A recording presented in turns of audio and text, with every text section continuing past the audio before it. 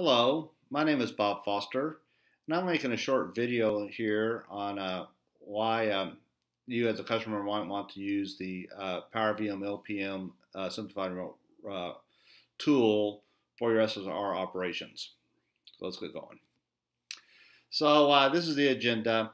I've actually, in the last couple of days, I've been getting questions about what does our automation tool do versus what a customer can do by themselves without any sort of tools when they need to do simplified remote restart on the P8.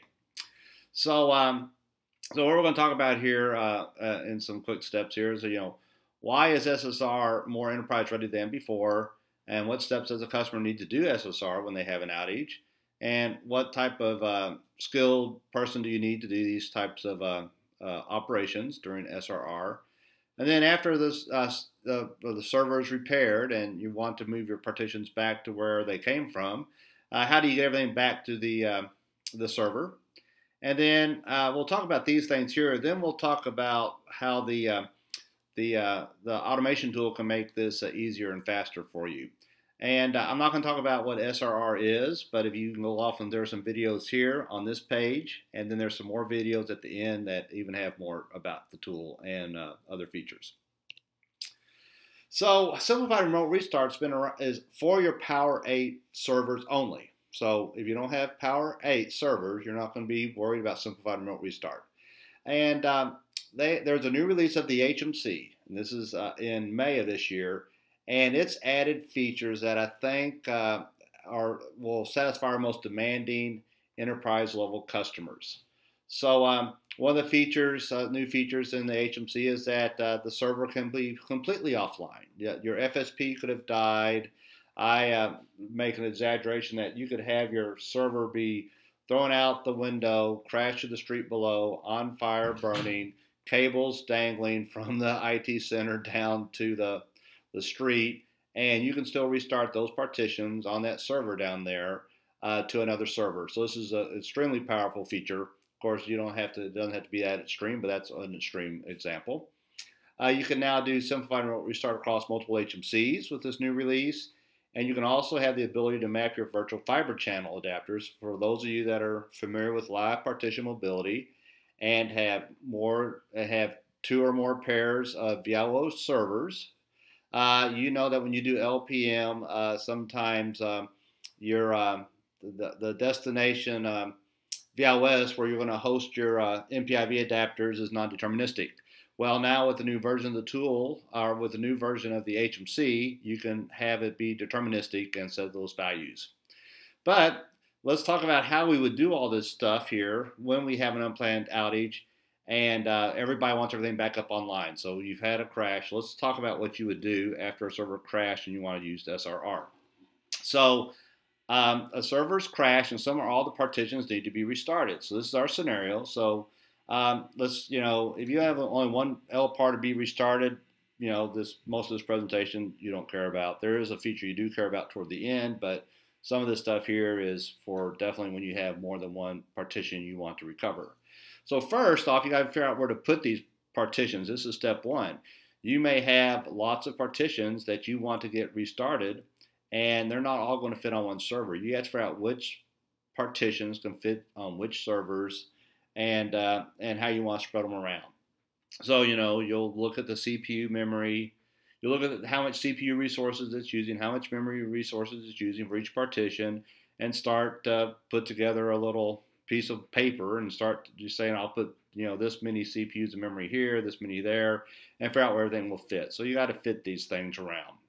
Then step two is if you have Power Enterprise pools, which I see at multiple enterprise level customers, you'll need to actually move the CPU and memory resources from that failed server to the destination servers before you do this simplified remote restart. So you'll have to do some Power Enterprise pools movements.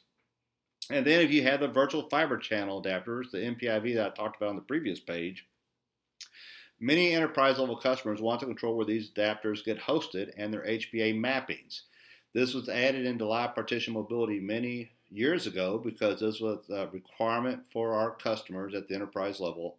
And we have customers that want to be able to do that with simplified remote restart. And So you'll want to figure out how you want to, where you want to host them and all that type of stuff. And really, you're going to have to build a HMC command line with the appropriate syntax to do these mappings. And this syntax is not for the faint of heart. It's complicated, you know. So, and then number 4, you sort of figured out, you know, where you want to go. You've done your Power Enterprise pool stuff. You figured out which MPIV adapters you want to map, and maybe some of them you don't care about where they end up being mapped, but some you do. Now you got to start doing an HMC command for each one of these partitions. There's no GUI for the HMC to do Simplified Remote Restart. You, as an end user will have to write an HMC command line and get all the syntax right to perform the move. And of course, everybody's yelling at you to get these things up and running. So, you know, there's a lot of pressure to do some not simple work in a quick amount of time. So, in fact, on the very next page, I say, you know, it's pretty clear the steps on the previous page are going to take some time to get it right.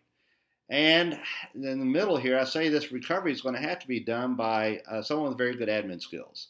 You're going to have them make the right choices on where to place the partitions, how to move the capacity on demand, Power Enterprise pools if you have it, and then build some complicated HMC command lines for each partition. So if you have 40 partitions you want to move, you'll need 40 HMC command lines. And if you want this VIOS HBA mappings that I talked about, your command line starts to look like this command at the below that's called RR start LPAR minus O restart, blah, blah, blah, blah, blah. And where I've highlighted these in different colors, those are values that would have to change on each of the next 39 partitions. This might be partition 1 that you move, but partition 2 is going to have a different minus P operation, because the P is the name of the LPAR. And this virtual fiber channel mappings, these are slot specific for the particular LPAR, and all these numbers of mappings would have to change. So it's, like I said, that's not a very simple command line to do, and you have to get these backslashes correct, and you have to have them in the right spots, and you need to have these right number of parameters on these options here. So it's not quite rocket science, but it's not something you'll learn in 5 minutes during a crisis. So we've gone past this. We've got everything moved over, and now the partition is the server's been repaired. Well, then what you're going to want to do is you're going to move these partitions back to that server that's been repaired. And you'll use live partition mobility to move these partitions back. Now, all the stuff above was complicated. This is even more complicated, this step is. Most customers want the partitions to be returned to the server exactly as they were before the outage. They have mapped things to different VIOSs. They have virtual slot numbers they want to follow. They have HBA mappings they want to follow. They want everything to be exactly the same as when we had the outage and quickly took everything off. Well, you're going to have, and on top of that, in the middle here, there are new features of live partition mobility that allows you to do enhance your performance during LPM. And you may want to, since you move 40 partitions away in this example, you want to move 40 back, but some of them are bigger than others, and you want to group them and stuff like that. And so now you have to start figuring out how you want to group them, along with also putting together a command line to do that. Because you're going to have to use HMC command line to move these things back to the exact slot numbers. There's nothing on the HMC GUI that says make everything the way it was before. And there's nothing anywhere that does that. Only this LPM tool that we have can put things back the way they came off, even for SRR.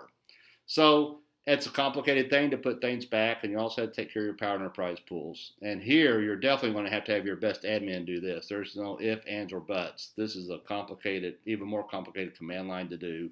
And you need to remember what everything was set to before to do it, so you'll have had previous plans or something telling you what things were, so you know how to build the commands to put them back to where they were. So can we do this faster? And of course the answer is yes, or I wouldn't be making this video. This PowerVM LPM / Simplified Remote Restart Automation Tool is from Lab Services. Lab Services is a worldwide team, and so you can get this tool in any country in the world. And we have 160 customers using this tool already.